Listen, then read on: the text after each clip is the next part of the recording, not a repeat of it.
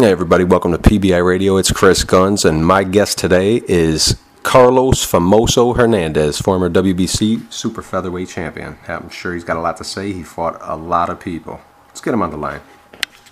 Carlos Hernandez, man, thanks for your time. Thanks for joining us at PBI Radio. Thank you for having me here with you. So tell me about yourself. Where were you born, Carlos?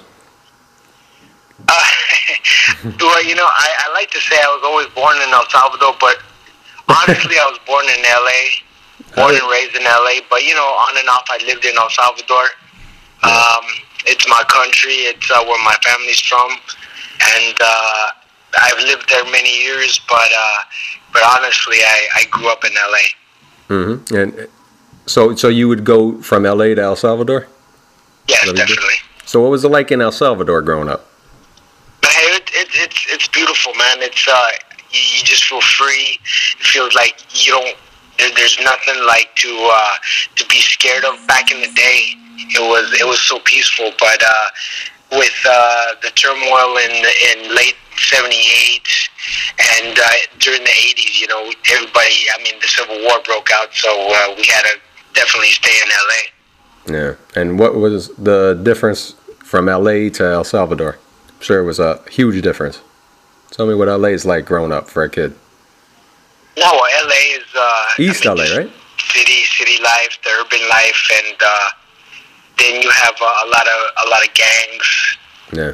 And you just have to learn how to fight a lot. And LA is a fighting town, man. Let me tell you. And it was East LA, right? Well, I was in South Central LA, then we went to a suburb, which is Bellflower, and which is not far from like Paramount, Compton, Palm Beach area. So I was in that area. And tell me about your home life. Who was in your house? The Hernandez household. There was always food in the house, thank God. I mean, there was rice and beans all the time, and it was a good upbringing, thank God. I mean, a lot of times my parents were never home because, I mean, they were always working, but thank God, you know, there was always food at home. Yeah. How many brothers and sisters you got? Got any? I just two brothers. Yeah. Were they in boxing too?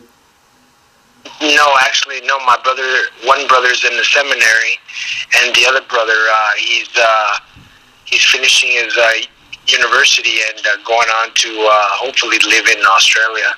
Oh, that's beautiful, man. And yeah. And what kind of kid were you? Well, I was not a troubled kid, but I was always a kid that was like kind of hyperactive and like messing around. Like I was always I didn't like to just sit down. I was always those kind of kids that wanted to mess around, kind of bother other kids, maybe bully a couple of kids. I just liked to be bothersome. An annoying brat. That's what I am. I still am sometimes. Yeah, hey. My wife tells me that. So you were born to be a boxer, maybe. Were you an athletic kid in the sports? It's funny that I wasn't. My dad would take me to Main Street Gym back when I was like 7 years old, 8 years old. I would go watch like Duran, Little Red Lopez, just Carlos Palomino, just the big names back in the day. I go to the Olympic Auditorium, which is like the main arena where boxing was so big back in my day, and I didn't like it. I didn't like the boxing. I thought it was just boring. I thought it was bloody and nasty, and I wanted just to eat or mess around. Yeah. And mess around with my friends or something, but I didn't like.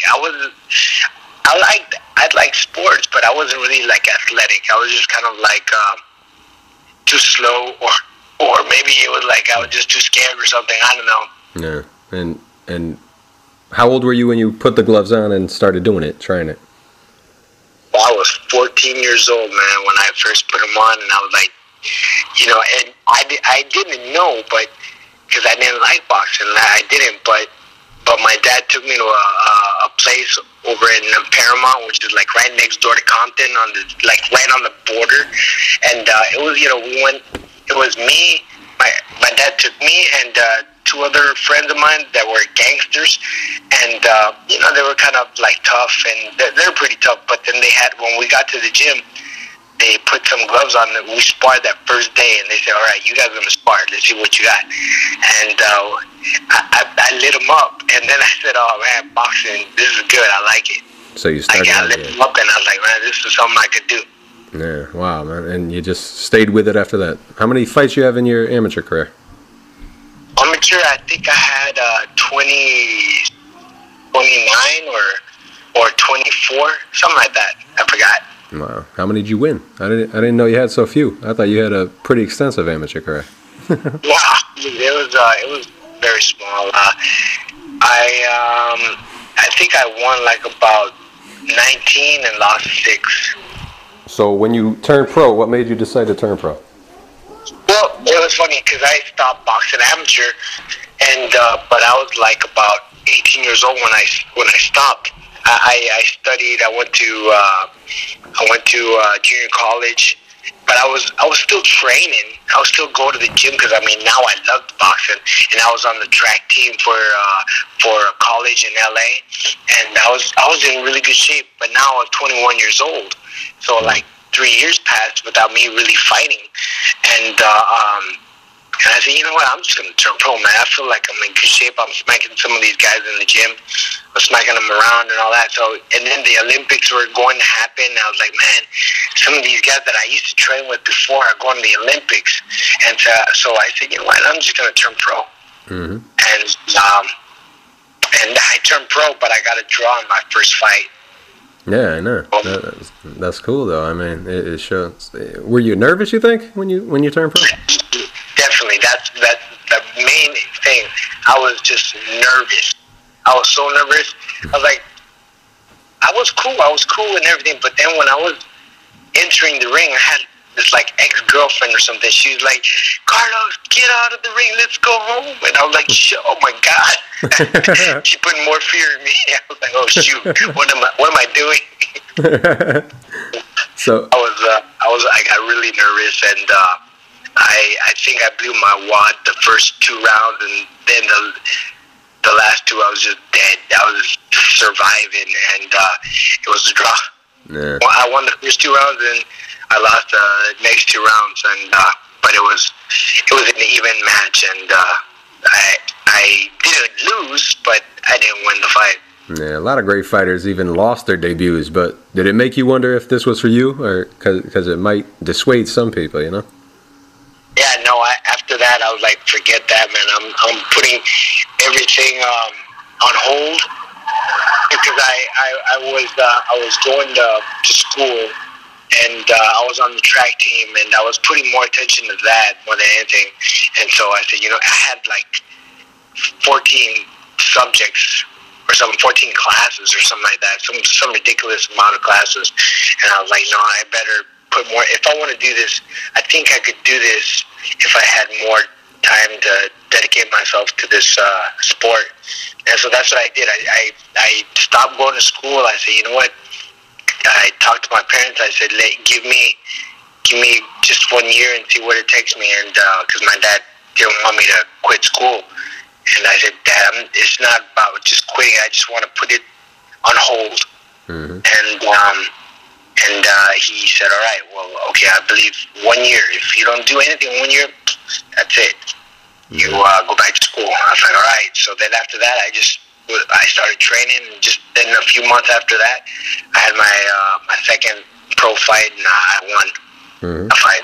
You remember who that was against?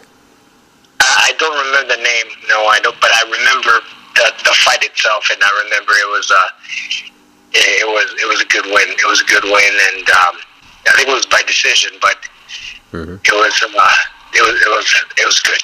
Yeah. And I had a good crowd going, and I had a lot of confidence, and I was really well prepared, and I had a very good corner, and it was great.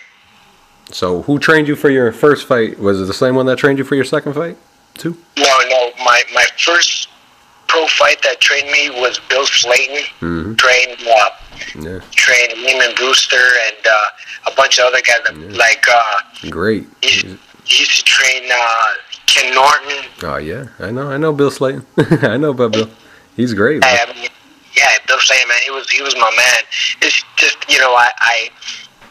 I went to another trainer because I went to another gym. I signed with a contract with these people that own another gym. So I went with them, and then they put me with the best. One of the best trainers I've ever had was with Jackie McCoy. Oh, yeah. Had numerous world champions, Carlos Palomino, and just Mando Ramos and Raul Rojas, and just a few others. And he was my guy, my main guy too. Yeah, Jackie McCoy. You got Bill Slayton. You work with Amilcar Brusa. It's amazing, man. Oh, yeah. I worked, thank God, with the very best guys that I could work. The only guys I didn't work with were like Freddie Roach, but he just, I guess, got bigger with when I was just finishing up my career. Yeah. Well, make a comeback, and I'm sure Freddie will be in the corner. Yeah.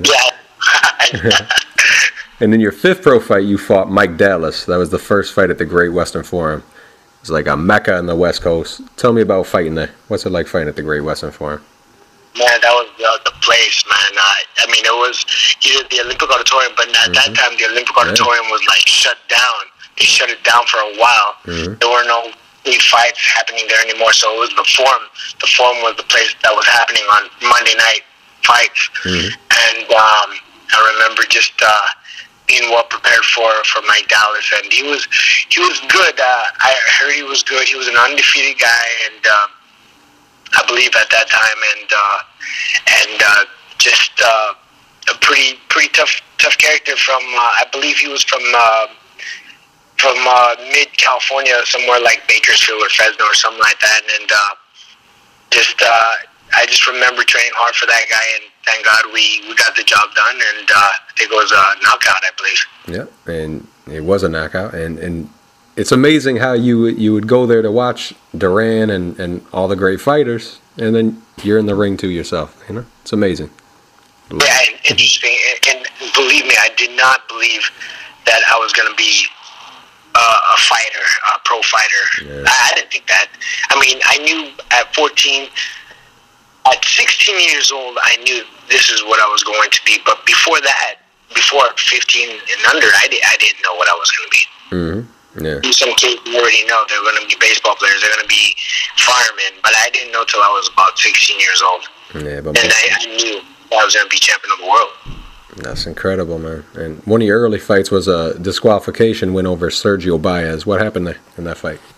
Oh, man, I remember clearly that fight because I think I was either the semi-main or I think it was the semi-main in that fight. But I remember Shane Mosley even went to that fight and congratulated me after the win, and I was like, wow, man, because Shane Mosley was, we used to spar together a lot, coming from LA and all, and he was during my time, he was my favorite fighter, my favorite current fighter. I used to remember him from the amateurs. I just wanted to emulate him. I wanted to act like him in the ring, although I didn't fight like him. His work ethic was just phenomenal, and I always wanted to be like him in the gym, and I'd watch him, and I learned a lot from. Believe me, I learned a lot from him and Janal, because Janal, I was like his main sparring partner when he was champion. Yeah, and Shane was known to be sparring with great fighters when he was like 16 years old in the gym. Were you doing that too? Sparring with all those great fighters? Yes, definitely. I was, when I was 16 years old and had like maybe 2 amateur fights, I was sparring with guys that were ranked in the top 5 in the world or champion of the world. I remember sparring with Juan Kid Mesa, with Angel Pedrosa. At that time when I was sparring Angel Pedrosa, he was like 20-0 with 20 knockouts or something like that, or 19 knockouts. No, I think it was like 18. No, I was sparring with Angel Pedrosa, with Juan Kid Mesa. I don't know if you remember who Angel Pedrosa was. Yeah. He was like 17-0 with like 17 knockouts. Yeah. I mean, they would write about him on Ring Magazine. He was from Venezuela, and he was like kind of like the Edwin Valero of that time. Mm-hmm. And he was just knocking everybody out until I think it was 20-0, and 20 knockouts. Then he got stopped by a Kronk fighter. Mm. So it was a good back and forth fight. And then after that, I stopped sparring with him because then I moved on and all. But he was a great fighter. I sparred with Hector Camacho back in. I didn't have. And I was sparring with Roger Mayweather. Wow. I sparred him. He used me for the Chavez fight back in '89. Hope it was the second Chavez fight. Yeah, the second Chavez fight. Yeah. That was a good one. What'd you think of his right hand? Did he ever catch you with it? Yeah, many times. I thought for sure Roger was going to win that fight. Oh yeah. Yeah. Yeah, I mean, because he was looking sharp in the ring, in the gym, and beating everybody up. And but I mean, Chavez was just a monster. Yeah, he was a monster, man. But after a few more wins after Sergio Baez, you fought Narcisco Valenzuela, a real experienced guy. Fought a lot of guys, and it was the first time you went 10 rounds. What was that fight like with Francisco or Narcisco Valenzuela? It was a learning experience. I was trying so hard to knock him out because De La Hoya knocked him out, and he fought a lot of other guys, so I wanted to stop him. Mm-hmm. So I believe that I tried so hard to knock him out. But we got the win, and I was happy with that. But I was a little frustrated with not knocking him out. But the W is the W, I guess. Yeah. How'd you feel after going 10 rounds? Were you tired by the end of it? No. I was still fresh. I just remember though thinking why didn't I let go more? But I was trying to launch those big shots so much that I just didn't throw many lighter shots. Yeah. To accumulate one of those, those accumulation shots that I could just probably tear them down, wear them down, and get them later on in the fight. But I was just trying so hard from round one to stop them. Yeah. And after fighting to a draw in your first fight, you reel off 21 straight wins, and then comes 24-4-1 Aaron Zarate. Tell me about that fight, Aaron Zarate. Yes, there were a couple things I did that maybe I could have done better, and I could have not lost that fight. But I had a little bit of a weight issue on that fight, and I changed my trainer at that time, and I went with Robert Alcazar, and I just felt that there was not that much of attention for me. Mm-hmm. And so I remember when I got to Lake Tahoe, that's where the fight was. I was struggling to lose the last 2 pounds, and but I did, and then we fought, and there was a split decision, and I even thought maybe I pulled it off at the end by at least 1 round, and they gave it to him, and I was disappointed, very disappointed that that night. I remember, Mauro Paz, right? Mm-hmm. Yep. Yeah, he's like, dude, I was feeling so down, and he's like, yo, Carlos, man, this happens to all of us, man. And so he takes me to his room, and we have a few beers, and I get drunk together. Because he fought that night too. So by the end of the night, you were happy again. That's cool. We were pretty toasted and lit up after that. But it was a learning experience. After that, I wanted to take my career somewhere else. I didn't feel like I was. I just didn't feel that there was the attention that I needed, that I thought I'd get, and it just wasn't there. Yeah. And did you get any? Was that when Robert Alcazar had De La Hoya? Yes. And did you spar with De La Hoya though? Yes, I sparred him a couple of times. Yeah. Did you guys get along at all? Or? Yeah. I mean, he was. Of course, he's a guy that when I saw him train, dude, believe me, I mean, I think I've been around the game for a while, and I've been around the best guys in my time. And even Sam Mosley, who I used to just watch and try to learn from. But dude, De La Hoya, man, he just had something else, bro. He was just he would just transform from a quiet, shy boy into a monster in the gym. He just was he had a vision, and you could see that he was in that zone when he was hitting the bag. But I had the privilege to just watch him, and just when I'm hitting the bag and he's hitting his bag, and I'm just looking, out of the corner of my eye, and just how intense that intensity he had. He's one of the guys I really, really do admire in what he did in boxing, because he probably doesn't get as much respect from a lot of the Mexican diehard fans. But man, I was there, man. I'm telling you, that dude was something else. Yeah, that's what I hear. I hear everybody says how intense he was when he's training, and how good he was, and how strong he was. Everyone talks respectfully about Oscar. Never heard a bad word really about his work ethic, or just treated people nice. I heard. That's what I heard. I don't know about that, but his work ethic was just something else. I mean, I was there when he fought Relis. When he fought Relis, yeah. I'm telling you, he had maybe 2 weeks for that fight, and not intense sparring. It was just he would spar always intense and do what he had to do. But to me, it was 2 weeks, and I'm like, oh my God. I thought, oh my gosh, Relis is gonna hurt him. I thought Relis was gonna hurt De La Hoya, because Relis is training hard. He's in Big Bear 2, training hard, sparring every day, and De La Hoya went over there and destroyed him in 2 rounds. I know. It was crazy. He did that to Gennaro Hernandez too. I was shocked. Yeah. Me too. Yeah, I was shocked too. And you took off 10 months after your loss to Narcisco Valenzuela. What were you doing? Or Aaron Zarate, your loss to Aaron Zarate. You took off 10 months. What were you doing during that time? I'm just trying to get my everything back together and see what I was going to do. I was picked up by another group of guys, and I thought maybe we could work together, and we did. We worked a few fights. I think I fought Goyo Vargas not long after that, and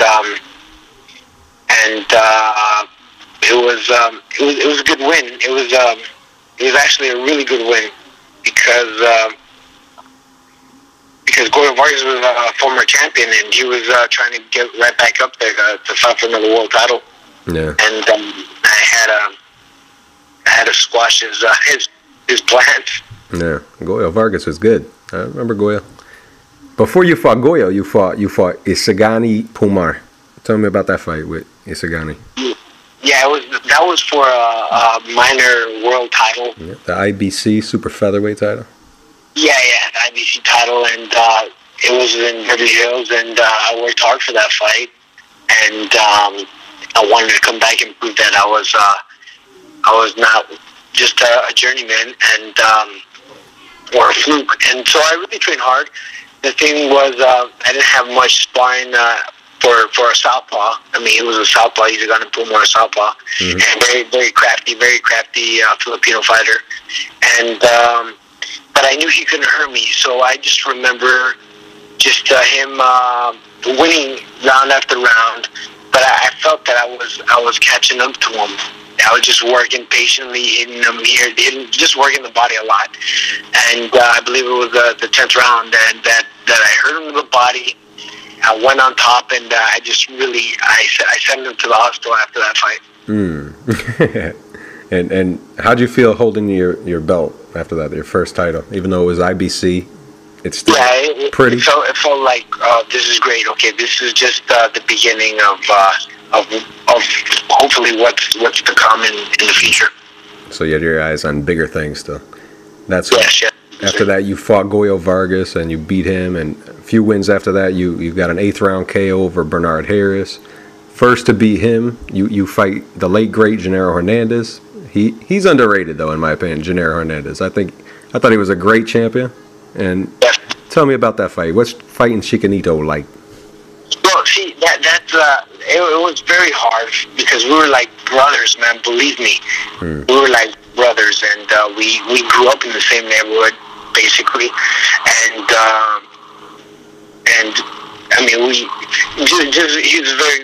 were very tight, and then when I got with these guys, I was his chief spawn partner. We were always in the same group together, and so then after when I left. And when I went with Alcazar, and then after I left Alcazar and I went with this other group, they started negotiating, and Gennaro was the champ at that time, and they said, "Why don't you fight Gennaro?" And I'm, "Oh man, I don't want to fight Gennaro," and he didn't want to fight me either. But I mean, he said, "If I have to lose anybody, I'd like to lose to you," and I just took it. Well, my advisor at that time, they said, "Well, this is your opportunity," and so I said, "Okay, I'll take it." And there was no money. There was no money in that fight, and but I took the opportunity, and that's probably one of the things I regret most of in my career is taking that fight when I felt that I wasn't ready, and just it wasn't my time yet, and the preparation was not that good either, but I did what I could with the circumstances, and it was a good fight. It was a good fight. Yeah. So, you returned to the Olympic Auditorium. Yeah. How was it fighting there? Another Mecca. Yeah. It was great. Wasn't that the Great Western Forum? That fight was at the Olympic Auditorium. Oh, okay. I thought that was the Great Western Forum. My bad. You returned a few months later. You fought Roberto Avila in El Salvador. That was your first fight in El Salvador. Was that a dream of yours to go there and fight? Absolutely. It was like 16,000 people. Wow. And went, yes, with the president and his cabinet. It was an awesome feeling. Believe me. Yeah. To have that, it was like if back out would go back to the Philippines, kind of like that, It was just I felt it like that, just with the presidential. That's awesome. The president being there and supporting me, and the people just in love with me, and it's something that I brought to the country, and they never had something like that, and it was something big, and it was just Salvadorian pride. Yeah, and you had 7 fights after your loss to Chicanito. You had 6 by knockout, and then you get a shot at the guy who beat the great fighter you just lost to, Chicanito. You fought some guy named Floyd Mayweather Jr. What's that like? You fought 130-pound Floyd Mayweather. He was 25-0 at the time. What was it like fighting Floyd? It's crazy. Man, it was intense, man. It was intense. That was probably one of the best preparations I've ever had. Mm-hmm. It was just, I knew I was fighting a very good fighter. Yeah. I felt that I was in very, very, very good shape. I'm very well prepared mentally and physically, and I think I gave him a really tough fight. I thought. I mean, not too many people say it, or when they show it on HBO or anything, they don't really show that. But I thought he had a tough night that night. I mean, I made his nose bleed. He had a nick on his face, and his mouth was bleeding. I mean, you're the first man that got credit for knocking him down. Only man. Well, I mean, it wasn't like a flush knockdown, but he took the knee. He took the knee because, I mean, I was attacking him, and so he said, "I'm taking the knee." Yeah, I remember you went to hit him, and he said he hurt his hand, and you could see he did grimace. You know he did, but you went to go after him, and it made him put his like glove on the floor, and the ref called it a knockdown. But it is an official knockdown. How's that feel to you? Is it special to you that you're the only one that did that so far? Well, yeah, of course. I mean, it's great to hear that, and to do that. It would have been better to beat him, obviously, but I mean, I hold my head up high because I know not even the best fighters of today have not been able to do nothing like Juan Manuel Marquez or all these other cats that have fought him the past 5-10 years. They haven't been able to do what I've done to Mayweather. Yeah. Not many. You were deducted a point in round 12 for elbowing. Was it out of frustration that you did that, or was it just an accident? Elbowing, that's so stupid, man. He was the one elbowing me, man. He has a problem with that, doing the elbows, but it was so funny that they take a point away from me because I wasn't elbowing. I was holding him by the throat almost, and that's how I got a point taken away, because I was kind of like measuring him, but because he was doing a lot of the elbowing. But it is what it is, and it was. I thought it was hometown cooking because I was fighting his hometown. Yeah. And when you see him now, you see he kind of morphed his style. He got bigger and he fights in a different style. He got older. What do you see that makes Floyd so great through his career? Well, he just it seems like he's just a very dedicated guy with doesn't really play around with when it comes to training. He really takes it serious, and he has his art down packed. Yeah. And nobody can break his defense. No one has. Yeah. And that's what makes him so great. He's dedicated to it, and people would think that he's just a showboat or just a clown. Is wrong. Yeah. Do you rank him high in the history of boxing? Like, where would you put him in? No, I do. I think he's one of the best. Well, for sure, the best of our time. And of all time, I would say he's up there. He's up there. Yeah, Montel Griffin. I don't know if you know him. I'm sure you do, but he has him at number 3 all time. It's pretty incredible. That's pretty good. I would say probably within the top 7. There's just so many great fighters about time, but it's even hard to say who's number 1. There's so many. No. But of course, there's clearly a couple that do stand out, and definitely Mayweather is one of them. Now he's getting into promoting, and with his man 50. What do you think of TMT? I think he's doing great. I think that's awesome. That's something a fighter should do. A fighter that's able to do that financially. That's great to set up a company and do it for him and for the sport. Because if he retires and doesn't have nothing after, look at Tyson. Tyson could have maybe done something like that, and I applaud him. That's awesome. He's going to help other people out, other fighters out, and helping himself financially. So that's great. Yeah, and you return about 4 months later and get a win over. You win the WBC Latino Super Featherweight title over Juan Angel Macias, and you score 3 other wins, including a decision over tough Justin Juco. You get another title shot, this time against David Santos for the vacant IBF Super Featherweight title. You had the president of El Salvador there to cheer you on too. He came to America to cheer you on too, and that had to be exciting. But he wasn't the only one there for you. There was also Roberto Duran and Alexis Arguello.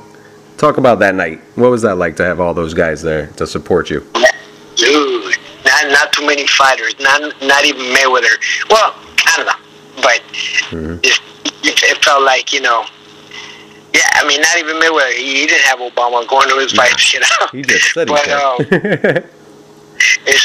I'm telling you, man, it's something so freaking special that I'll always have. Yeah. I'll always share with my children, and to have the support of the president being there, carrying the support of millions of Salvadorians throughout the world. It was incredible, an incredible feeling. And what's Roberto Duran and Alexis Arguello say to you? They give we had our time together in the suite, and of course Duran, man, he's crazy, and I'm a really good friend of his daughter, and I really like her a lot, and he was my favorite fighter of all time, and I was like just like in awe. I couldn't say much because I was just so stunned, and I didn't really think of even the fight because it was just, I felt like I was at a party. And there was just so many things going on, and I like to concentrate like right before a fight, but it just felt like a party with Resident there, and then I have Duran and Alexis Arguello. Duran is a very hyper guy, and just telling me, use your jab. Yeah, I think that was his favorite punch, the jab, and just really, really adamant about throwing the jab.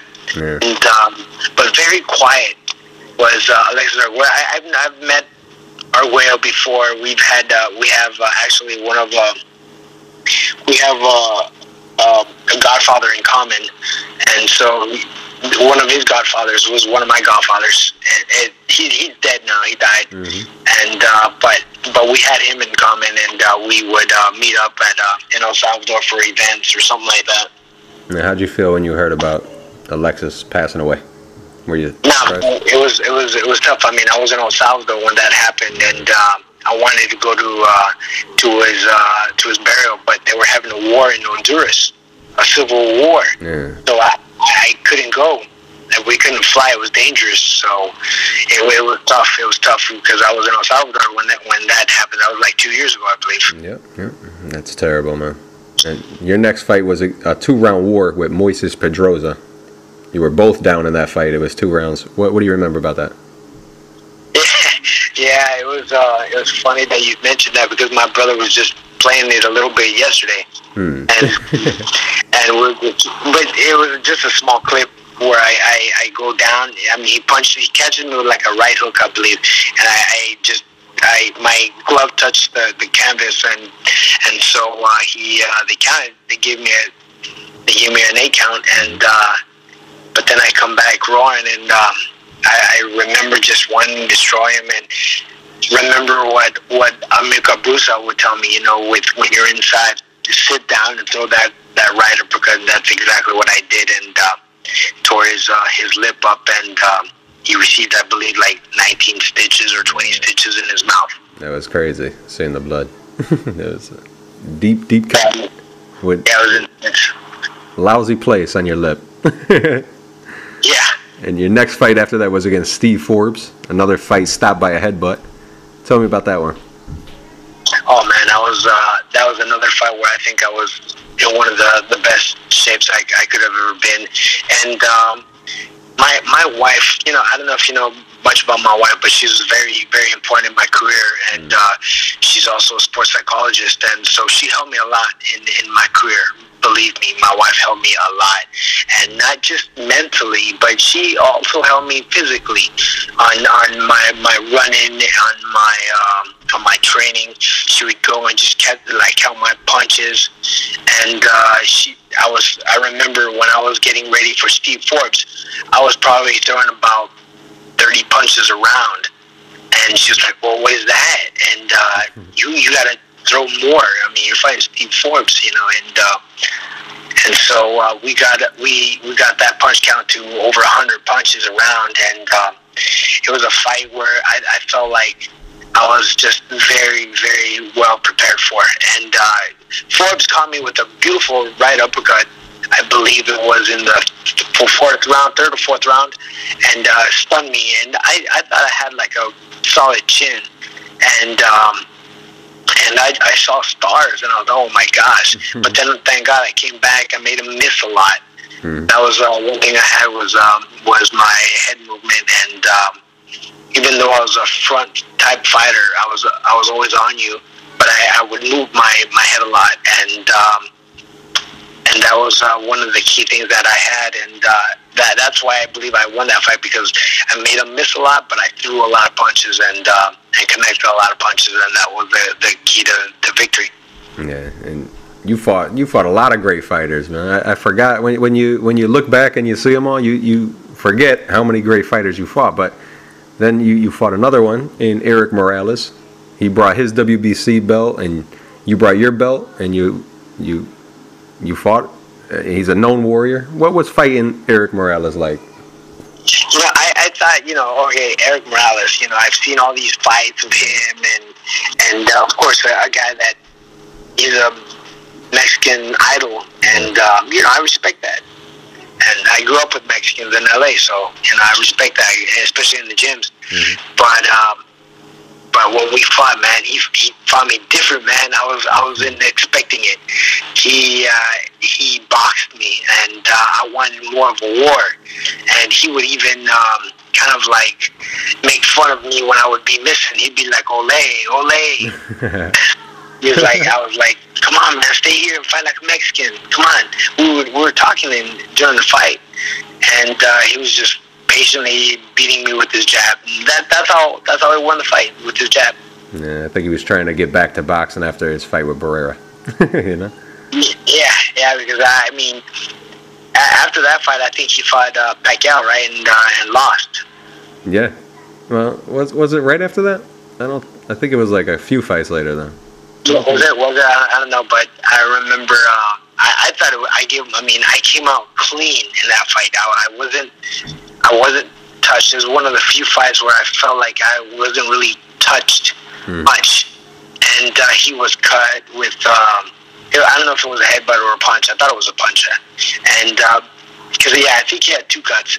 And so one was a headbutt, one was a punch. And, I believe. And, I don't know, I thought I landed the more telling blows, but, he won with me and Eric Morales, and he was very technical. He beat me on points. Yeah. What's it like, the build-up for that fight? All the people there to see Eric Morales. He's got that huge following in Mexico. Was it anything you've been a part of before, or was that the biggest fight that you've been a part of? Yeah, that was. I think the biggest fight for me was the one that I had in El Salvador. This one was probably the biggest one that was against me.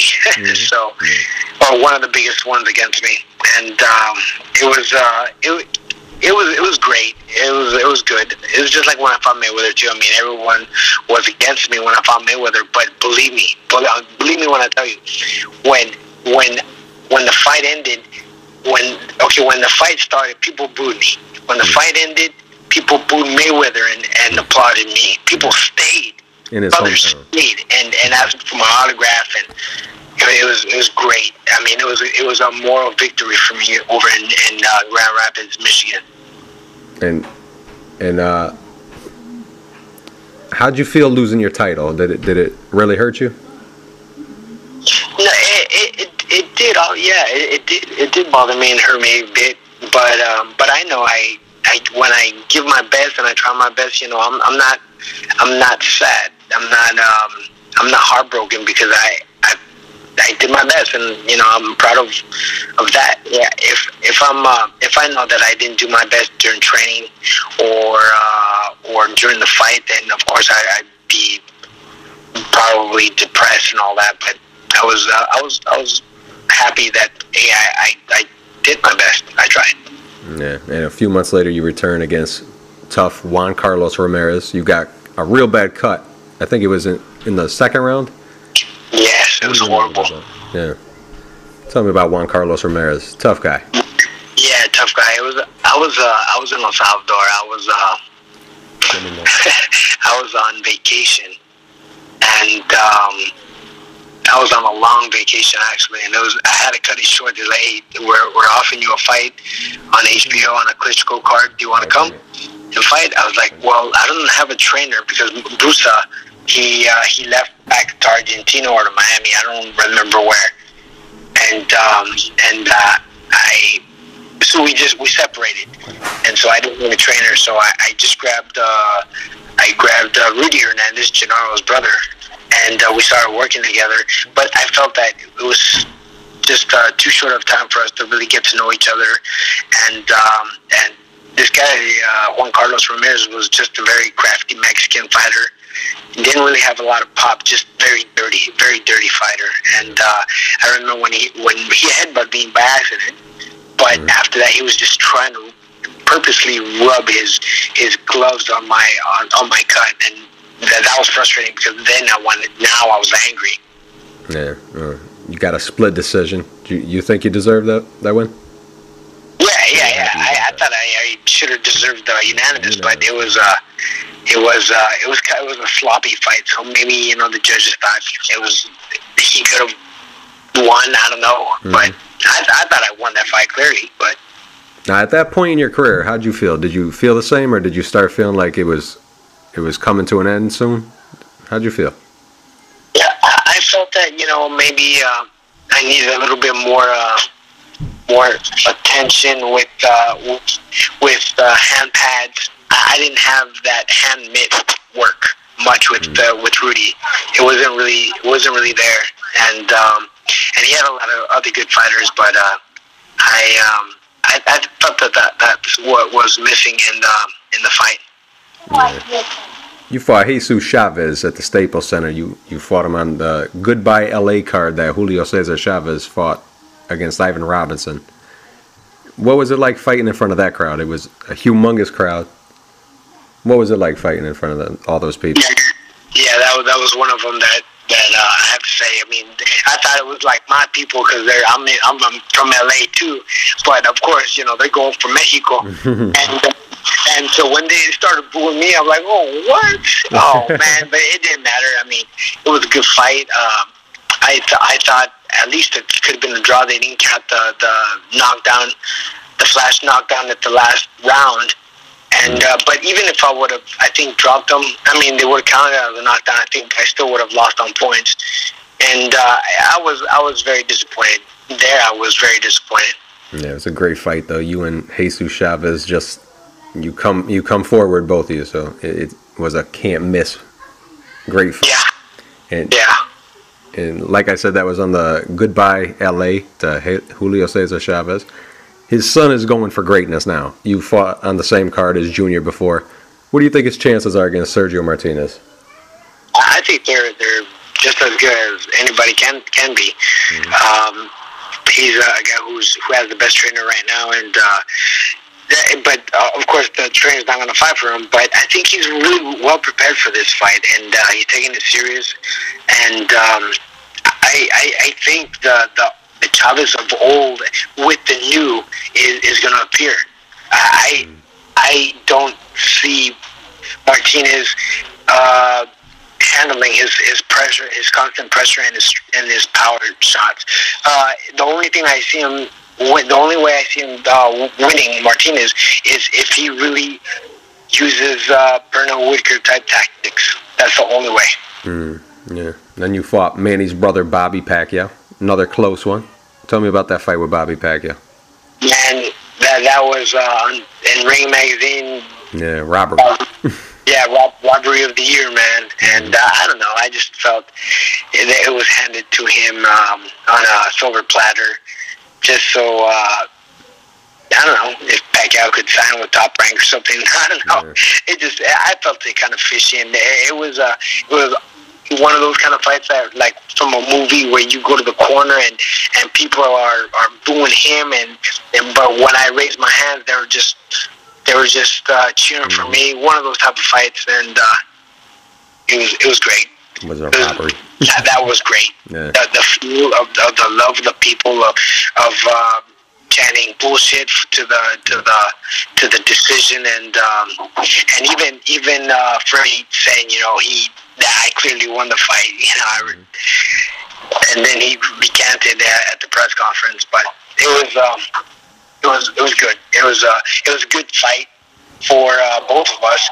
I clearly thought I won, though, but it is what it is. No, what am I going to do? I mean, I'm not the big name. Yeah. Yeah. And then you returned again. You scored a 10-round decision over Sean Plessis, but you were down in that one, weren't you? Did you get knocked out? No, he was down, actually. Oh, you put him down and just won a 10-round decision.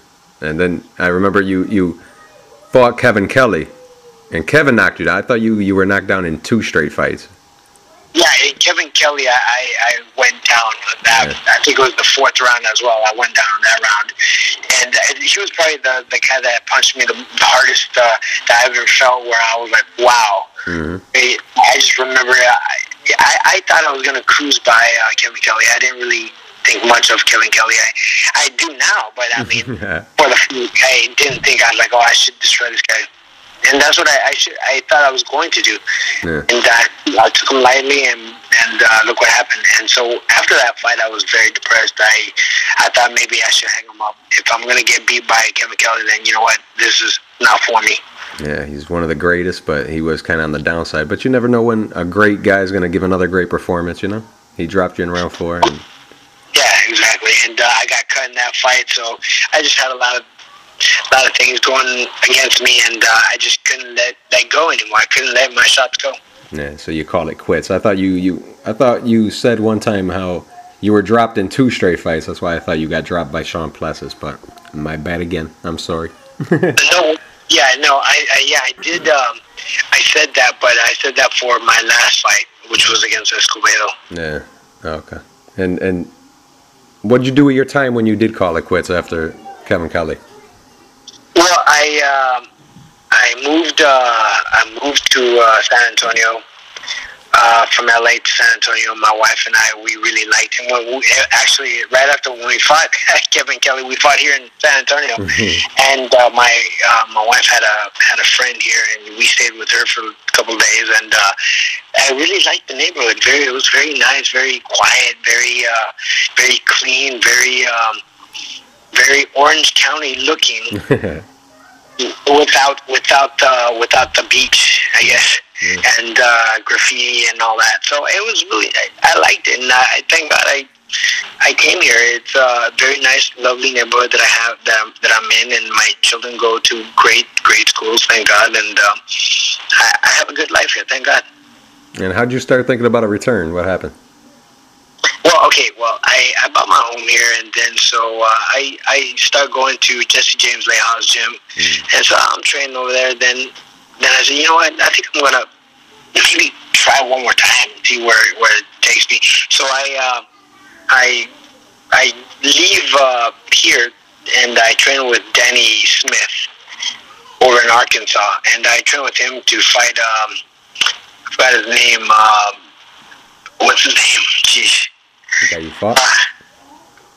Some guy. I fought him in Chicago, and I won. It was a split decision, or majority decision, but it was a fight where I had my eye closed practically the whole fight. I dropped him in one of the rounds, but it was just a tough fight. A fight with one eye. Yeah, that is hard, tough, and you returned on the Telefutura card against Hector Alatorre. What do you remember about that? What do you remember about that fight with Hector? Yeah, that's the fight I'm telling you. I think I was even cut. I was cut, but I had just a swollen eye, and it was just I don't know. I felt like I was rusty. I needed to let go, but I couldn't, because with one eye it was just hard, and it was just a frustrating night for me. Yeah, and then you fight the same Vicente Escobedo that just got stopped by Adrian Broner. He's a skilled guy, though. Tell me about the Escobedo fight. What's it like fighting him? Skilled guy. Yeah, Escobedo, he's a clean guy, clean-cut guy. He's a nice kid. I just think that kid at my time, I think, wouldn't have survived my type of pressure. But it was, I felt that, like, it was in the first round when he threw a jab or a right hand. Yeah, I think it was a jab, and I caught his right. Because you pick your shot. I used to like picking those shots. And when I picked it, it just bent my arm back. My elbow, it felt so bad, and I've been having problems with that when for that fight. When I would pick shots, and my arm would go back, and it was just like hyperextend my elbow, and my elbows actually, and then I got caught. And when I got caught, it was like just a flash knockdown, and I got up and I looked at my wife and said, "It's okay. I'm okay." I just wanted to let her know that I'm okay, and even though I got dropped, but I just smiled at her, like, it's okay. I'm gonna keep fighting. And then the second round, boom, again. Damn, but I'm all right. There were flash knockdowns that never before I've been feeling like that, and it's like, oh my God, if I'm getting hit like this, maybe my body's telling me I shouldn't be in the sport anymore. Yeah, and that time you did retire, and you stayed retired. Do you ever think about a comeback anymore? Hasn't been that long. I always do, man. It's been 2009? Yeah, 2009. Not long at all. It is. I don't know. I think it is. It's been a while, and I have a gym now. I have 2 gyms here in San Antonio, and I do wanna come back and fight, but it's funny. My wife said, "Nah, you're not coming back. I don't want you to fight anymore." And so she feeds me a lot. She gives me a lot of food. So I'm like, I get big. Like right now, I'm like about 160 pounds, but I don't think I look that fat or obese. I look like an average guy, and but I used to fight at 130 pounds, and so I feel big. And so if I would want to come back, I sometimes tell her, man, I don't know, I feel like maybe I can still do it. She's like, well, you can't do it at 160 pounds. So I'm like, yeah, you're right. You never know. You might call out the winner of Chavez Martinez. Maybe. Yeah, right. This is gonna kill me. So I need to start doing something else. And in fact, I want to put on a professional card over in El Salvador. Hopefully sometime next year. That's great, man. So you're looking to promote too. Yeah. I'm actually having my first amateur show in November here in San Antonio, but that's just to start it off, and after that, we want to do things in El Salvador, and hopefully we could go to LA too, where there's a large Salvadoran community there. Yeah. And love boxing. Yeah, don't count out a comeback though. Look at Vitaly Klitschko fought yesterday. He took off 4 years almost. What do you think of Vitaly Klitschko, and how do you rank the Klitschko brothers? Man, I do. You know what? I rank them very high. I trained and watched them when they were in LA. We trained in the same gym, and man, those guys are just machines. Those guys are phenomenal, and great work ethic. Those are guys that I really respect, and I think they're one of the best, at least top 10 heavyweights of all time. Yeah. A lot of people don't give that to them, but I agree with you. I think they're great. Especially, I think Vitaly's like, he really never really lost truly. Like, I don't know. People don't give him the respect he deserves, I don't think. But it's just a shame. It's just a shame that they had to be in an era where not many fighters are around like they were in the 70s or 80s. Even the 90s, It's just... Yeah, or even the 90s, exactly. Yeah. And what did you think about Andre Ward's performance against Chad Dawson last night? Oh, man, he's to me, he's number 2. He's pound for pound for me. Yeah. So you'd favor him against someone like Golovkin? Yeah. I mean, that guy, I'm not saying he's overrated, but he's good, but he's not there yet. Yeah. He's not there. Well, he's good. He's great, but I saw him fight, and I think he's a great fighter, but he's not there. He's not at Ward's level yet. Yeah. Well, it's gonna be a great fight next week with Chavez Martinez. We talked about that, and you're going with Chavez, huh? Yeah, I'm going with Chavez, and I love Argentina, man, and but I love Mexico too, and but it has nothing to do with that. I just think that style makes fights, and I think that this style that Chavez has is going to break down Martinez. If Martinez, of course, doesn't move, he's going to get hurt. And but Martinez, I mean, he's crafty. He's southpaw. He's going to try to move and run around. But if he stays there with that Argentine pride, I think Chavez is going to take it. Yeah.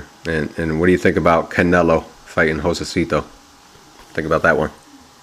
You know what? I think Canelo is a great up-and-coming champion, right? To be ranked in the top 10 later down the road. But he's a good fighter. I think he's a great fighter.